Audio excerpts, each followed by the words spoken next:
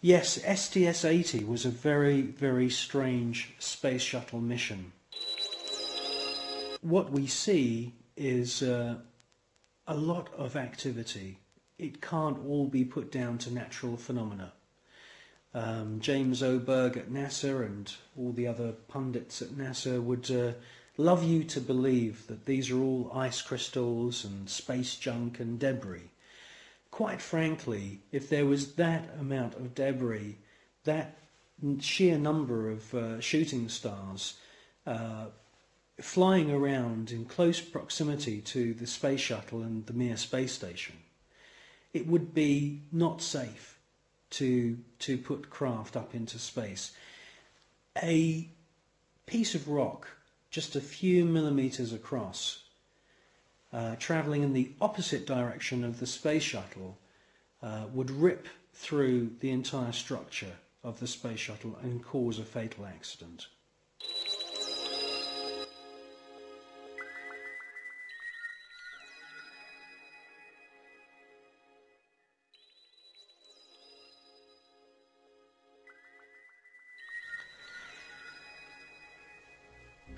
Well, people always say to me, you know, if there's extraterrestrials and if there's UFOs, why don't they make themselves known to us publicly? Well, I think with the space shuttle mission STS-80, that's exactly what they did do. You see objects which are out of focus, or they are transparent in some kind of way. And the first one comes from behind the space shuttle, comes into the field of view, and they make their way to the upper atmosphere. That's at least what it looks like. It's joined by many others, and you get a kind of rough circular formation appearing. And then you get the piece de resistance, the last orb comes into the center of this formation, and as soon as it finds its position, it lights up. And then you can see a sort of dance of lights around this formation. Now, this suggests to me incredible intelligence. It suggests to me that they are saying, look at us, look how clever we are. And it's an astounding piece of footage.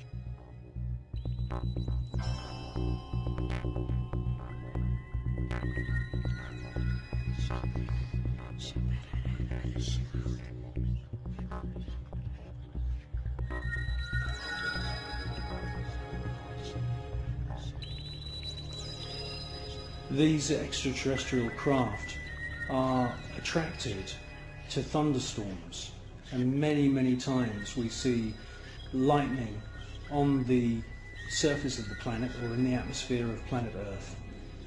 And as soon as these electric storms start, the UFOs swarm into the area.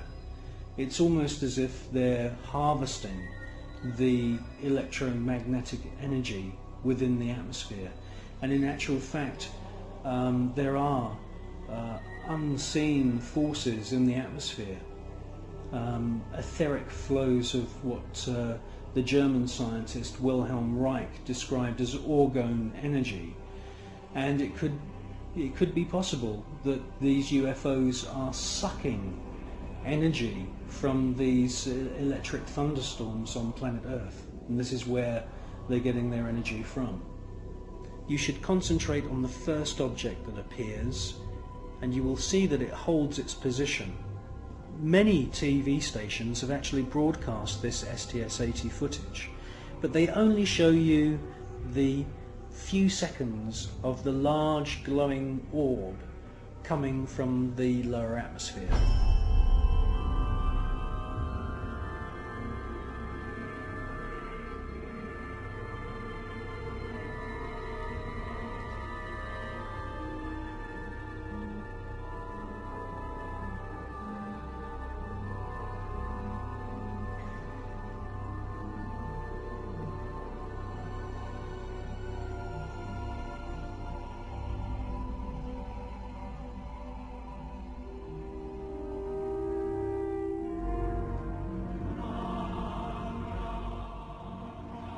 the cameraman who's operating the space shuttle camera is fully aware that the first object has held its position, and after the large orb has ascended from the lower atmosphere and the shuttle is moving away from the scene, the cameraman is actually zooming in at the end of the sequence to double check the position of the first luminous orb, and it's a fascinating piece of video.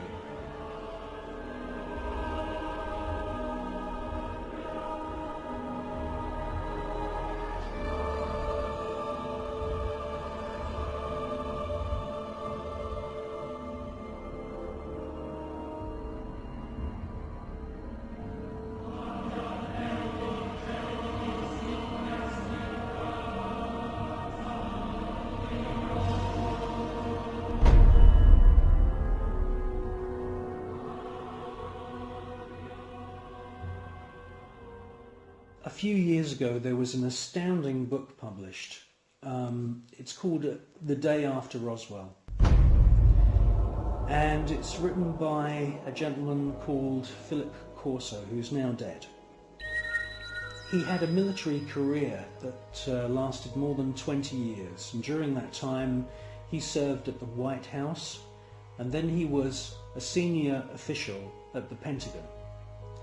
And in this book, which is an astounding book, he clearly says that there is a war going on in space.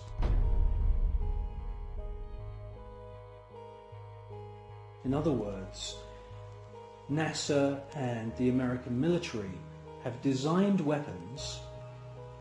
He says in his book that some of the weapons are based on patents of the genius inventor Nikola Tesla.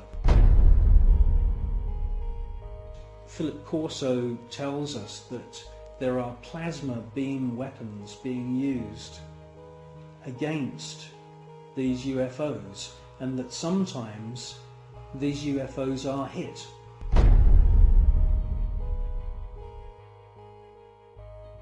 A special team then travel out to wherever it is in the world and collect the wreckage. Now, from the wreckage they back engineer any useful technology. In his book he clearly states that microchips, semiconductors, fiber optics, lasers, many other new metal alloys have all been back engineered from wreckage which they've collected from UFOs which have been shot down by the American government.